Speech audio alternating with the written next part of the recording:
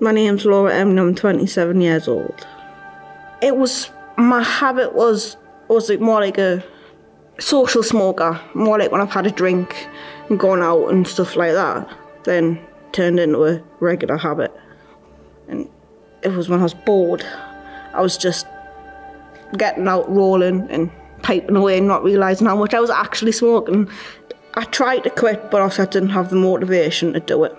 Within a month of me finding out that I was actually pregnant with her was when I was like, I'm quitting.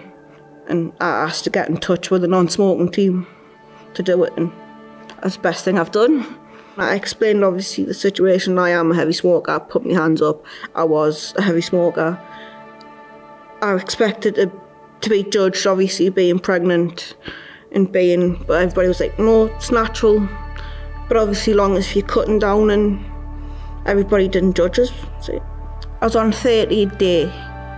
Then when I started quitting, it was like I cut down from 30 to 15 to 10 to 5 just to using a white inhaler.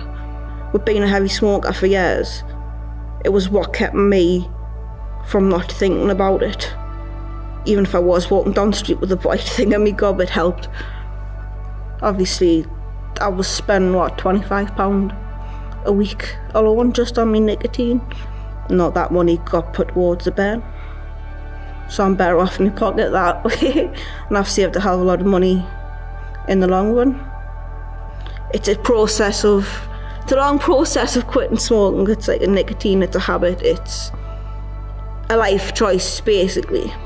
But the midwives and the smoking clinic and the doctors were all supportive, so you can do it, it's forced a habit. You just need to kick the habit. It is possible to quit smoking. You just need the willpower, the drive, how can I put it, the force to go through with it and actually have I can do it. It's just taking one step at a time, day by day and week by week, and finding what works for you and what doesn't work for you. Take it day by day, step by step, and get any help you can get.